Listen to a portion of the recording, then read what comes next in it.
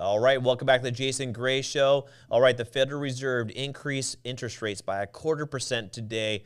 And of course, like always, I'm fielding phone calls from clients going, oh my gosh, mortgage rates are going up. They're actually doing the opposite, people. Mortgage rates are coming down. And the reason why that is the Federal Reserve deals with short-term interest rates, and we're dealing with the long-term interest rates.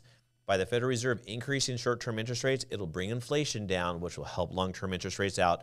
And so the mortgage market's smart enough to realize that's going to roll over. And when it does, that means mortgage rates are going to continue to trend down.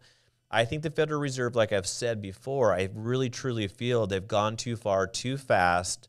And I really think by the end of this year, mortgage rates should be in a completely different environment. I know I've been really holding on to this date about May 10th, May 11th. The market charts should start flipping around that time. That's when the CPI and PPI reports start coming into our favor for the next 4 months straight. And I think, by we hit, let's say, August timeline, the Federal Reserve is going to be really scared. The job market is going to be different. You hear about layoffs with big tech companies right now. That's going to trickle down into the economy. You have high interest rates. It's creating a big issue on car sales. And we got these microeconomics right now that are really, really struggling. So in doing so, again, I'm anticipating mortgage rates go down. But don't get me wrong here.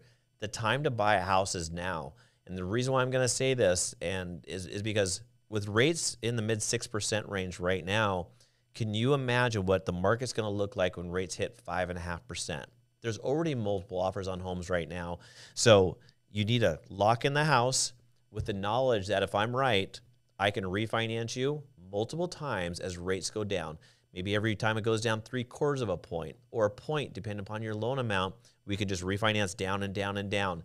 The problem is going to happen is when you get rates into the 5.5% or 5% or high 4s, you're going to have multiple offers on homes.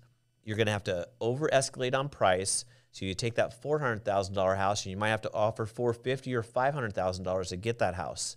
Don't get in a bidding war. If you are in the position right now where mortgage rates have dropped when you watch this video, give me a call. We got an all-cash program here at New American Funding that can help you out. Go into a contract with all cash. There's a little caveats to it. You have a 3% earnest money that we have to front up front that is non-refundable. That goes into the overall transaction. You get a credit for it later on. There are some fees that are associated with it, but honestly, it's the best program for you. Give me a call, like and subscribe. Talk to you soon. Thanks for watching my video.